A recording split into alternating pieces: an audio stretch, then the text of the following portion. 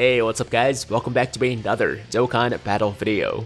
So later this week, the Fizz LR Great Saiyaman 1 and 2 Extreme Z Awakening will be dropping on the global side of the game. So in today's video, I want to quickly go over their EZA details with you guys and also take a look at their Extreme Z area event to maybe help you get a head start on your preparations. Now, starting with the details first, as always, we'll take a look at their current details and then jump over to their Extreme Z Awakening for comparison purposes. So their current leader skill is Super Type Allies, HP attack and defense plus 100% when team includes all 5 super types. So normally if it was just this, that would actually be a really decent leader skill, right? But unfortunately we do have this restriction which I really don't like, and unfortunately they don't get rid of it with the EZA, so that kind of sucks. But anyways, moving on to the 12 key super Twin Justice Rush. It causes lots of damage and seals super attack, and then the 18 key super is Burning Justice, causes mega colossal damage and raises superclass allies attack by 30% for 2 turns. Passive is superclass allies Q +4 and defense plus 50%, and extreme class enemies defense minus 70%. So as you can tell, this unit was very much geared towards support, but unfortunately outside of the support they really couldn't do too much on their own. They did correct that with the Extreme Z Awakening, so let's move over to that. So their new leader skill with the Extreme Z Awakening is Super Type Allies Q +3, HP attack and defense plus 130%. Once again, very good, but only when your team includes all 5 super types. So when it comes to team building, if you want to use them as a leader, you're pretty restricted as far as who you can bring on the team, or at least which combinations of units you're able to bring, right? So I really wish they just would have gotten rid of this part and kept this, but it is what it is. Super attack, 12 key super, raises attack and defense for 1 turn and causes lots of damage and seals super attack. So before it was just colossal damage and seal super, so now you raise attack and defense for 1 turn. And same thing with the 18 key super, raises attack and defense for 1 turn, causes mega colossal damage and raises superclass allies attack by 30% for 2 turns. So this is exactly the same, no additional attack. 35% or 40% would have been nice, but 30% is still very, very good.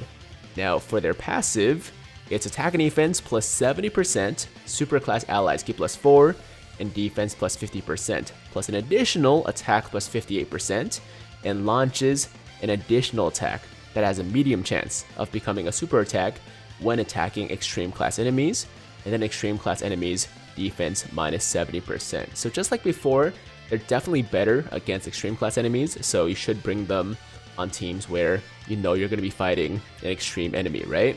And on top of that, they do have their own attack and defense boost now. They also have the ability to launch up to, well, in theory, 3 supers with hidden potential investment, but they have this additional super on their passive. They're getting a good amount of attack with this additional attack plus 58%, and this debuff, I believe, is exactly the same as before. Yeah, 70%. So they're just a much more self-sufficient unit now, as opposed to just being purely there for support and nothing else. They can do their own damage, they get a lot more defense. I mean, not a ton more. I don't think they're still gonna be like a good tank by any means, but they can actually hold their own a little bit on defense now, as opposed to being a bit of a defensive liability before the EZA, right? And of course, they still make the rest of the rotation more tanky with that support, and they make the rest of your team hit harder too with the super attack or the 18 key super. So yeah, definitely a great Extreme Z Awakening in my opinion. And they also happen to have one of my favorite card arts in the entire game, summonable or free to play. So there you go guys, that is the LR Great Saiyaman 1 and 2 Extreme Z Awakening. Now let's pop over to their Extreme Z area event, which is apparently dropping on November 11th, 2021, but I'm not 100% sure if that's actually the date, because aren't we getting some kind of Extreme Z campaign where they release the events we need to Dokkan Awaken the LR first, and then later on we get the Extreme Z area event to get the Extreme Z Awakening medals. That's been the case pretty much for every other free-to-play LR EZA so far, I'm pretty sure, so I feel like it's going to be the same this time around, but I guess we'll see. But either way, this is the Extreme Z area event, and there's only one stage, like all of the other ones, where you can fight the LR Great Saiyaman 1 and 2 to get their Extreme Z Awakening medals. In total, you need 45 to perform all 3 steps of the Extreme Z Awakening. And as far as the units you're allowed to bring, this is the full pool. It says they all need to be fully Extreme Z Awakened, and they're all just characters from the Hero Extermination Plan Extreme Z area event. So you want to have at least 6 of them complete by the time that the Extreme Z area comes out, so you can build a full team. And as far as which units you want to bring, I mean, I'm sure all of them would be effective, all of them would be good, with the exception of the Int one, since obviously Great Saiyaman 1 and 2 is a Fizz type enemy, right? But otherwise, just make sure you have 6 of them done, and you should be good to go. So that pretty much covers the Great Saiyaman 1 and 2 EZA that's coming up. In terms of how you can get all the medals to actually Dokkan Awaken them from the SSR to LR, that is a fairly lengthy and painful process that we'll cover in a separate video.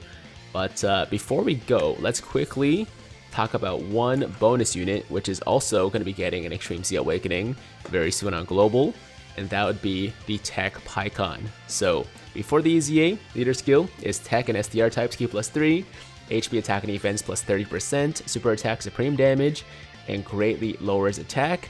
And passive is Q +3, attack plus 7,000, and defense plus 3,000 when facing only one enemy. So clearly a very, very outdated passive right there. It was basically unusable up until this Extreme Z Awakening. So with the EZA, leader skill is Tech and STR types Q +3, HP attack and defense plus 90%, super attack supreme damage, and greatly lowers attack and defense. And passive is attack plus 81% plus an additional attack and defense plus 98% when attacking, Q +3 when facing only one enemy, and other World Warriors category allies, defense plus 40%. So I think this EZA is decent. I don't love it, mainly because of the fact that he's not getting any defense before he super attacks, and he's actually, unfortunately, one of the best linking partners for LR Goku and Piccolo, and they're both slot 2 units. So even though they're great linking partners for each other, they actually don't make a very good rotation, because whoever you put in that first slot is gonna be in trouble if there's any attacks before this unit or the Goku and Piccolo get to attack, right? So that kind of sucks, but I do love the fact that he's greatly lowering attack and defense. So if you're facing any enemies that can be debuffed, like on Super Battle Road for example, then he's gonna make them do a lot less damage to you while allowing you to do a lot more damage to that enemy. So that's great. The additional buffs here, you know, the passive obviously is a huge improvement. He's going to do some decent damage, you know, get some okay defense, not great, but some okay defense after the super once again, and also some additional support for other World Warriors is nice. But yeah, overall just a decent Extreme Z Awakening. Definitely could have been better, in my opinion.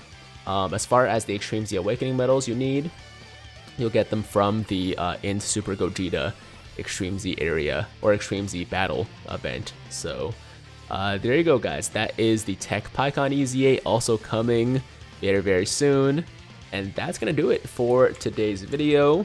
Like I said, I will be making a separate video for anybody that hasn't had a chance to even acquire the Great Saiyaman 1 and 2 yet, let alone Extreme Z Awaken them. So definitely keep an eye out for that. And that's it, guys. That is going to be today's video. Thank you so much for watching. As always, if you liked the video, then make sure to like the damn video. And if it's your first time watching me, first time to the channel, you like what you see, then definitely hit that big red subscribe button to join the Tiger Squad now. And while you're at it, hit that notification bell too, so that YouTube knows you want to stay up to date with all my latest content. And that's it. I'm out of here. Until next time, have an awesome day. I'm Tiger with Tiger Uppercut Media, signing out.